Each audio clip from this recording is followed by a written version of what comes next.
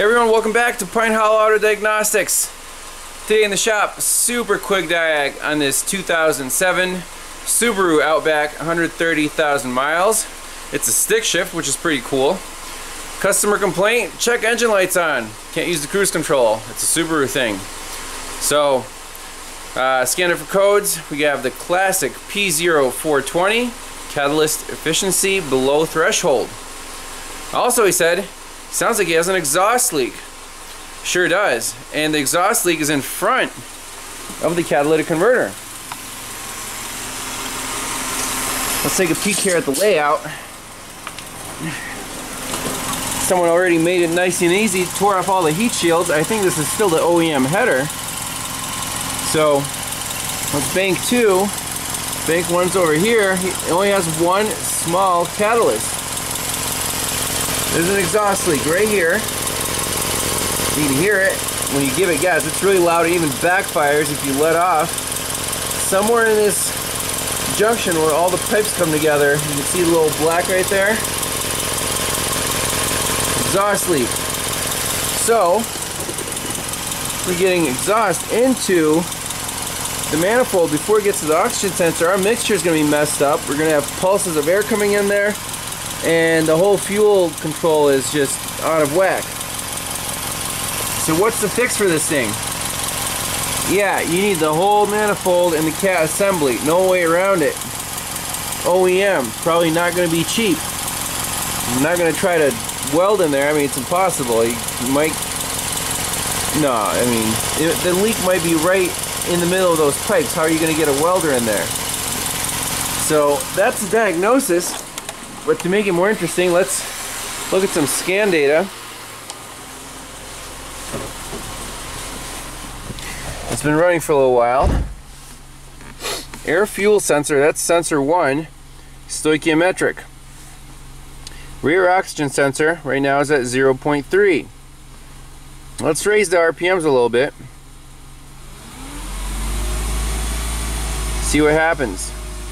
It gets rich and then lean. Look at that. Downstream is it's very quick to respond. There's no oxygen storage capacity in this cat. So the cat might be bad, and we have a massive exhaust leak in the header. So 2 strikes against that piece. We need a new one. Because even if you could weld the exhaust leak, it doesn't mean the cat's still, you know, the cat's good. But at least we know that our sensors are both very responsive. So it's not a sensor problem. At least we can tell the owner that.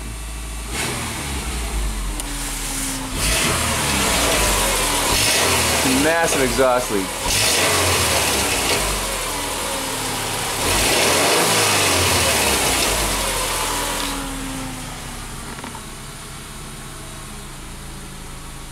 So that's it. Oh man, it smells in the garage really bad. Raw exhaust. And I'll just show you the codes, I guess. Nothing to get excited about. Just the 420. And there it is. Nice. Yeah, our cruise control light's blinky. Can't use the cruise when the check engine light's on. So Subaru really wants your engine and emission systems to be up to par. Otherwise, they're gonna say, can't use cruise control. Gotta fix me.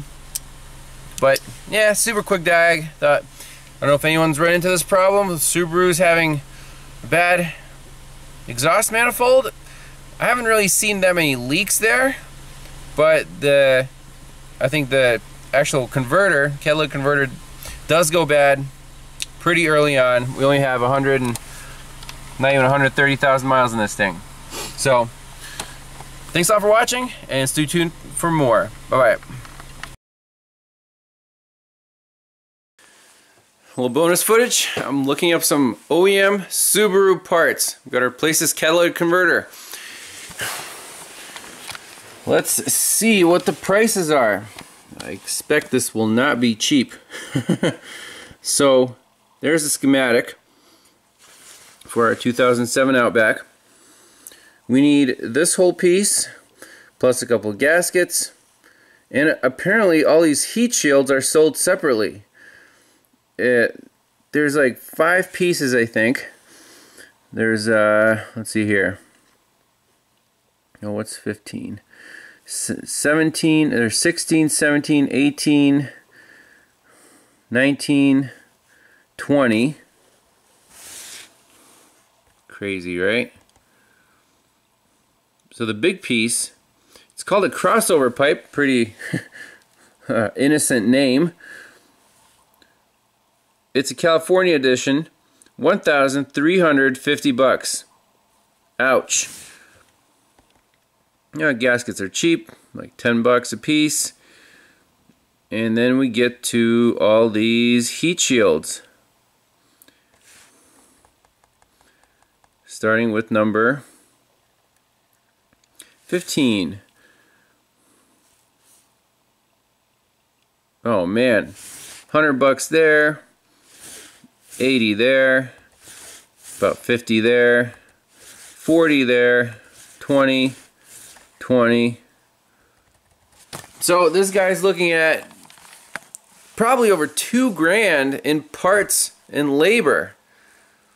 That kind of blows my mind. That's almost as bad as a Nissan CVT replacement. Well, minus the labor. But car's not that old. It's only got 130,000 miles. I don't know. Kind of steep. But it is what it is, and we'll give them the estimate, and I don't know. If I was the owner, I'd probably cheap out and go to Rock Auto or something, but when parts are required, I only install OEM parts, especially if it has to do with engine management, electronic parts, and this catalytic converter, that 420 code, you install a crappy aftermarket converter, the code's going to come back and then it's money down the drain. You might as well, you know, if he's going to keep the car another 10 years, bite the bullet and invest. So, it's a quick diagnosis, but yeah, kind of disappointing that he has to spend so much money for a proper repair. Thanks a lot for watching. See you guys next time. Bye-bye. A little more bonus footage. I figured, why not look online for an aftermarket exhaust manifold converter assembly? Rock Auto to the rescue. Bozel. So there's the layout of the exhaust system. We need this piece right here, and on the picture it looks beautiful. It comes with the heat shields and the gaskets, the whole thing for under $500. And they say, hey, we use more precious metals. It looks amazing, and the main thing is it comes with a 2-year warranty. Catalyst substrate from manufacturer's defects, 25,000 miles. I don't know what VFM parts are. Okay, non-VFM, so non-value line parts. Non-catalytic converter, non-lifetime.